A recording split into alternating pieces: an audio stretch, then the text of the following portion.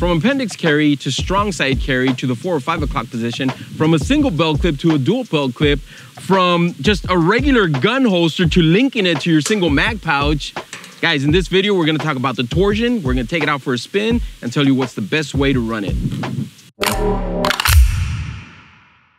Now, the Torsion gun holster is based off the DOS holster, our drop out of sight holster, which was launched almost 9 years ago. And it served everyone from civilians to law enforcement, from plainclothes officers to FBI agents for almost a decade. Now, 4 years ago, we added the Torsion technology, our patented Torsion technology, to the DOS holster, making it the Torsion holster. And so it's integrated into the holster, allowing the gun to sit closer to the body for better concealment. Check out this video. Dan will link it here somewhere.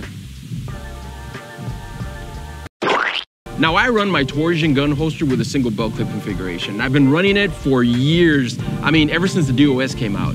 And I like it because I like running appendix, and I like to nudge my gun holster over, or my gun and my gun holster over, when I have to sit down. I have no problems going and nudging my gun holster just to make it more comfortable for myself. Again, because I'm wearing appendix, or even if I'm wearing at the 4 or 5 o'clock position, I just like it. Now, again, guys, I have no issues nudging my gun over if I have to sit down to be more comfortable. I know a lot of guys will say, hey, well, you're giving away your position, or you're letting people know that you're carrying. To me, it doesn't really matter. Most people are stuck to their phones, or they're busy with their families. You're not a prima donna. You don't attract everyone's attention when you walk into a room. So yeah, I'm okay with it. Now, you can also run the dual belt clip configuration, which is the standard configuration. If you buy a gun holster, it's gonna come with both belt clips like this. This anchors the holster very well to your belt, and it's not gonna nudge on you back and forth. It's a really, really good way of carrying your gun if you really wanted locked down, solid, blah, blah, blah. Now, this is great if you really want it to be rock solid on your belt. If you're practicing your draws, if you're drawing your gun and you're reholstering, it's great for that, and also for concealed carry, obviously. Now, you may say, well, then why do you want to run it with a single belt clip if you're gonna have to be reholstering your gun and it may shift on you? Look, I get it, but in real life, you're not gonna be drawing and reholstering your gun a lot. For the most part, you'll be drawing it once, and hopefully you'll be reholstering it. Now, this brings up an interesting point. Make sure that when you're reholstering your gun, that you look down, take the time and reholster your gun carefully. A lot of things can go wrong if you're just trying to reholster very quickly. I know it's a cool thing and everything, but look, guys, in real life, take your time, look down, and reholster and be safe. Now, the reason I say this is because, you know, especially like in colder weather, when people are carrying outside the waistband or even inside the waistband, you know, people run jackets, and a lot of these jackets have these drawstrings, especially you find them on tactical jackets. They have these drawstrings with a little nub at the end, and those can make their way into your holster. And so you don't want to be reholstering your gun into a holster with something in it, because then you can get a negligent discharge, and you don't want that. Now, a regular t-shirt can do that as well. A button t-shirt if you're using it to conceal your handgun, or just a regular t-shirt if you're carrying appendix. It gets in there, cloth will get in there, and you know, there can be some issues. So take the time to reholster your gun.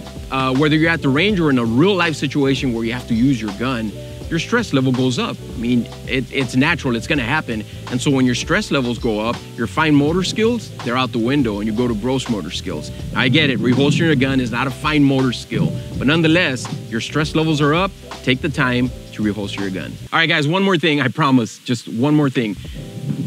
If you have to reholster your gun, that means that the threat to yourself or the people around you is gone. So again, take a moment, look down, reholster your gun carefully. Now, back to the Torsion gun holster, the other thing you can do is you can adjust the ride height. So by moving these belt clips, you can adjust how high you want it to ride or how low you want it to ride. A lot of people, they don't like running their gun too high. You know, they want it very concealed, so they try to get that grip as close to the belt line as possible.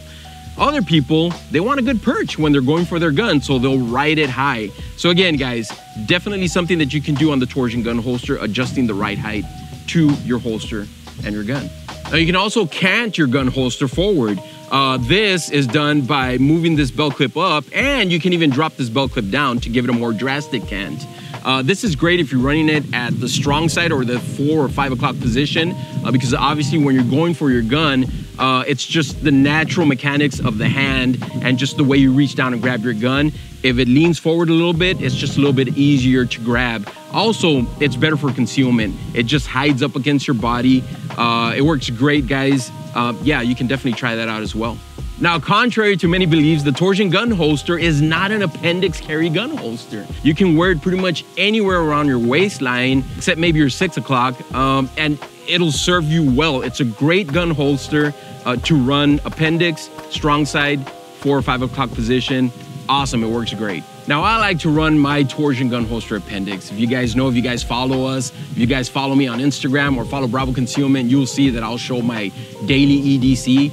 And about 98% of the time, I'm running appendix. I'll run it 4 or 5 o'clock position, usually on Sundays when I'm wearing an overcoat to church. But as far as just your everyday carry, it's appendix. Now, if I know if I'm gonna be sitting down a lot, like right now, then I'd run it at the 4 or 5 o'clock position. If I'm gonna be with my family and we're gonna have a dinner and we're gonna be there for a couple hours, yeah, definitely go 4 or 5 o'clock position. I rarely run a strong side. I feel that the strong side of the body or the 3 o'clock position, there's a lot more curvature there on your waistline. And so I like to run it in more flatter areas, like again, right above my pocket or appendix. Now, like I said, that's just my opinion. I'm not the end all know it all. Whatever works best for you guys, do it, man. Torsion gun holster will serve its needs, your needs. The Torsion gun holster will serve your needs. The Torsion gun holster will serve your needs. The Torsion gun holster will serve your needs. The Torsion gun holster will serve your needs. Now, as you may know, the 3.0 holster offers a retention screw. Because of this, I get a lot of questions, or I get DMs, people DMing me and asking me, well, how much retention should the Torsion gun holster have? Well, I like to run mine with very little retention. You know, at the end of the day, I don't want to be drawing my gun and give myself a pant wedgie. And because I run single belt clip configuration, well, you don't want to put too much retention on a belt clip like this, because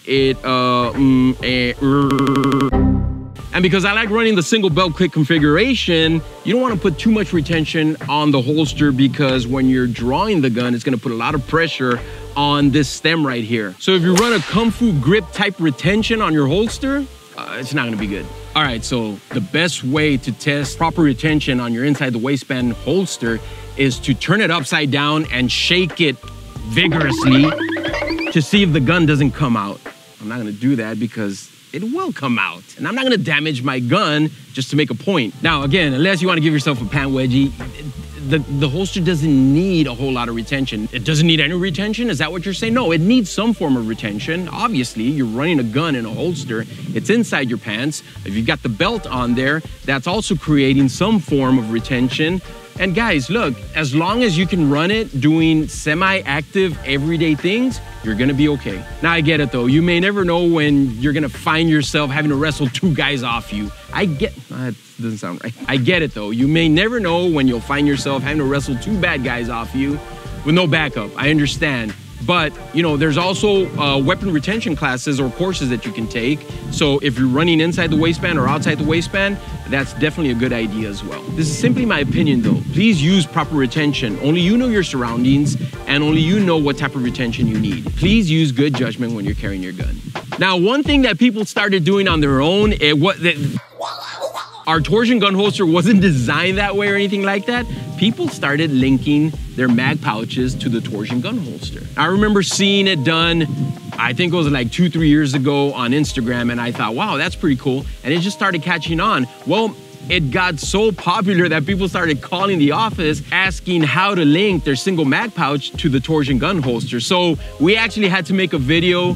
Dan will post it here somewhere. There'll be a link. Go check it out. It's called the linked video or something like that. We'll link it here. We'll link the linked. Go check it out. It's a good video. Now, people have asked us that maybe we should design a mag pouch that is proprietary to the linked holster. And so we've been thinking about that, and I think we're going to do that. So that's going to be cool. But again, it wasn't designed for this, but it definitely works. That's the way I run my Glock 43. If I know I'm going to be sitting down a lot, my 43X, I have it linked to the single mag pouch, and it works awesome. It's a smaller gun. It's kind of like, it's a micro compact, and you know, with the extended magazine. It works great, and it works really good as a linked gun holster. Now, I run the Glock 19 as well, and it works good too. All right, guys, that pretty much covers everything, guys. Thank you for watching this video. If you have any questions, go follow us on Instagram, shoot me a DM, pick up the phone, call us, shoot us an email. Thank you so much for your time. Go check out Bravo Concealment for everyday concealed carry needs. Always awesome deals every single day. Do yourselves a favor, guys. Go check it out. Go follow us on all our social media platforms. Again, shoot me a DM on Instagram. Thanks for your time. We'll talk to you guys soon.